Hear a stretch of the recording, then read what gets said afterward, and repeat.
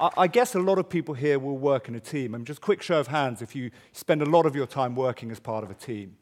So kind of almost everyone puts their hand up. And I suppose, for me, that's the fascinating thing. We all work as a part of a team. We would mostly say that teams are essential. The work that the RSA fellows do, solving some of the most complex challenges in the world, require collective action. So we know teams are everywhere. We also know that they're fundamental. And yet the gap between working in a team and a team that works well seems to grow ever larger. The starting point of great teams is great individuals. And there's probably been no greater individual, certainly in the world of business, in our generation than Steve Jobs. Great individuals are the building blocks of great teams. He was famed for his leadership style, something I think Isaacson called management by character assassination. He would regularly berate his team members with the term bozo, and if you forgive his Californian vocabulary, shitheads who suck. The truth is that he fell out with everyone that he worked with. He fell out with Steve Wozniak, who he founded the company with. He'd recruited John Scully from Pepsi with the challenge, you can sell sugared water for the rest of your life, or you can come and change the world. But he fell out with John Scully, the CEO who he'd recruited. And in '85, he famously found himself forced out from the company he had founded. Despite his vision, despite his obsession with user experience and the elegance of simplicity, he was on his own, unable to execute. So being fired from the company you founded probably is one of the most painful experiences you can have. It taught him the lesson of leadership the hard way. It taught him that teams may be necessary to achieve greatness. Being inspired by Pixar, the team and company he founded after he left Apple, was equally as powerful a lesson for him. He bought Pixar as the graphics division from LucasArts. Jobs bought three people, effectively: John Lasseter, Ed Catmull, and a guy called Alvy Ray Smith. And Jobs bought that company with a view, in many respects similar to the view he'd had at Apple, that the hardware and software that Pixar was creating would one day democratize technology, that it would be tools for geniuses. But actually, the team's vision was different. They wanted to inherit Disney's legacy for the digital age. They wanted to make movies, computer-generated animation. And it took one movie in particular to really shape and refocus Steve Jobs' reality distortion field. It was a film called Luxo Jr., and these films were only made to advertise the software and hardware that Jobs had invested in. But Luxo Jr. is an incredible story. It's a story about two standard lamps, a father and a son. And in watching it, the light went on, not only on the screen, but also in Jobs' mind. He had understood that the future of the firm lay in that movie business. They've done 12 movies, no flops, which is incredible in a hit-related business, and won 26, 27 Oscars. But the beginning came from Jobs' realization and admission that he was wrong. Imagine that. The most unreasonable man on the planet admitting that he was wrong. But more powerfully even than that, he admitted that the team was right. What Jobs had discovered was that the myth of the sole hero is just that, it's a myth. If you want to achieve greatness, if you want to accomplish the unreasonable, then perhaps you need collective action. Individuals matter, certainly, but they need to be amplified and organized through a team. I guess one of the principal challenges of teamwork, though, is when you combine very unreasonable people together. The Rolling Stones, at this point, I think, have played to more people in more places than any other band in the world. Their success, in many respects, comes from the similarities, but perhaps even more so, the differences between them. Jagger is famously the lead singer, but he also loves taking the lead off the stage as well. He's the CEO of the band. It was him that brought in the banker, Prince Rupert Lowenstein, who re-engineered their business model. I think the last three tours of the Stones have generated in the region of $1.6, $1.7 billion. On the other hand, you've got someone like Keith, who doesn't plan, who famously says he's happy just to wake up in the morning, and focuses a lot of his time now on the pleasure of breathing. Mick writes a song with an end point in mind. Keith doesn't live his life with any point in mind. He just lives it. He's much looser. In his own words, Mick is rock and he is roll. They're very different. But it's that difference that creates the magic. The magic is in the mix. It's the creative abrasion between those two conflicting personalities that actually generates a lot of the energy that the Stones have. But the seeds of that creativity are also the ingredients that can split the band apart. Most bands last maybe one album. Some bands only last one hit. But this is a group that played at the highest level of performance for 50 years. So what is it that keeps them together, despite the fact they have sparks that fly very often? And one of the starting points, I suppose, is the other band members. Ronnie Wood, the new boy, despite having been there for an exceedingly long time, is very different again from the other two. He's the harmonizer. He's the mediator.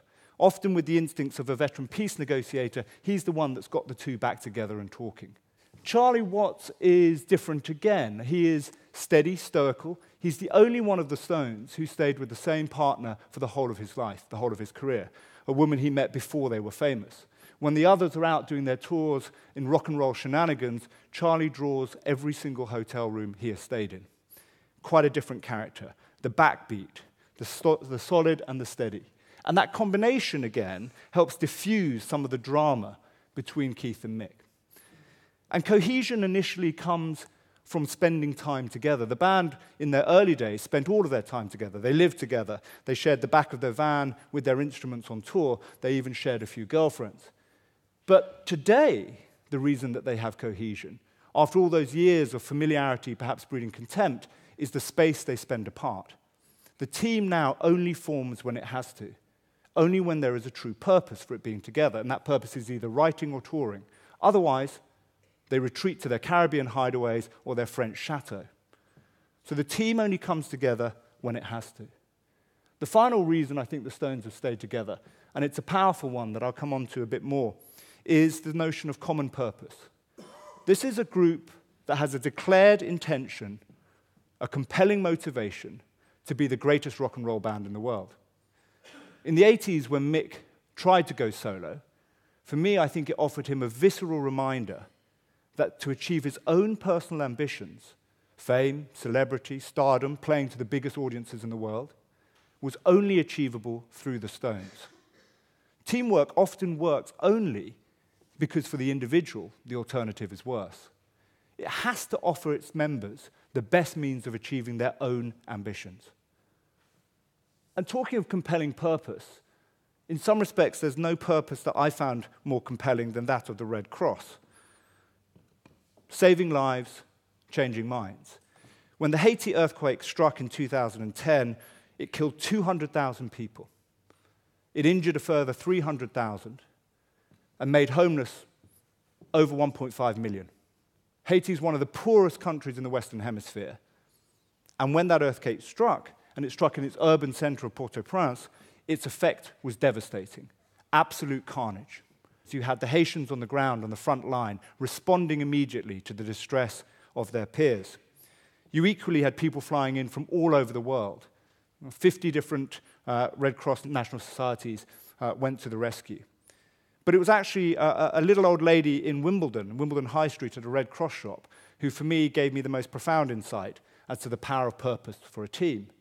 When I asked her what she did and why she did it, she said very simply, each item of clothing that I collect, each item of clothing that I sell, no matter how big or small, actually is saving lives. She saw herself as part of something bigger than she was. She saw herself contributing to something that had purpose and meaning. And great teams are motivated by a compelling and common purpose. It's like a North Star around which everyone can navigate to. It stops the situation where when you shout go, everyone running in different directions. It convenes you, it aligns you, and it pulls you forward in the same direction. Perhaps in addition to common purpose, in addition to the cohesion of teams, one of the most practical and interesting insights that I discovered in all of the teams I looked at is the idea that actually no one and no team can get better without practice. A Formula One team, and this is the Ferrari team with Michael Schumacher from about 1998, 99, I think it might be. A team like this of 20 mechanics will practice a pit stop probably 2,000 times a season. What's interesting is the science and rigor around which they designed and choreographed that interplay between the different parties. It's something that they applied successfully in Formula One, but actually, more remarkably, they also took to Great Ormond Street Hospital. Working alongside the cardiac intensive care unit, they re-engineered the handover process post-operations using the same principles of rigorous design, of defining together what's the best way of us collaborating, and then practicing it over and over and over again. It turns out that team excellence is a learned habit. The protocols of performance that generate enormous and incredible success with some of the teams I've looked at are not things that happen by chance. They happen by design and by deliberate practice. One of the most powerful of those, and I return to Pixar, is called the Brain Trust. It's a protocol that I really like because it merges both the individual input but also the collective output. One of the things they do for every movie is the director and the producer convene a group of 8 of the best people at Pixar. And what they do is have an incredibly brutal and honest discussion in order to create the best movie possible. But it's the rules of engagement of that meeting that make it work. The director and producer do not have to take or accept, they can ignore completely any single one of the notes and comments and pieces of advice that the others give them. And why is that powerful? That's powerful because it means they can let go of their defensiveness. They can open their arms and hear these ideas for what they are. It also liberates the other people in the team to be honest, to say what they think, to not to be too sensitive, but to let the needs of the movie dictate their comments. What they've achieved is a democracy of ideas and a dictatorship of decisions. It avoids a movie being made by committee, but it also avoids the tyranny of the individual. You can't have a great team without great individuals. That's inescapably true. The problem is, most great individuals are also the most unreasonable. So you have to figure out of helping them cohabit, to help them figure out how to help them collaborate. Teams need to work on building cohesion, on mastering conflict, so that the creative abrasion ensures the sparks fly, but don't burn the whole house down. Great teams need to have a common purpose. They need to have a singular idea, a navigatable North Star, that connects in a line of sight individual motivations to collective action. The team has got to be the best way for me to achieve my personal ambitions.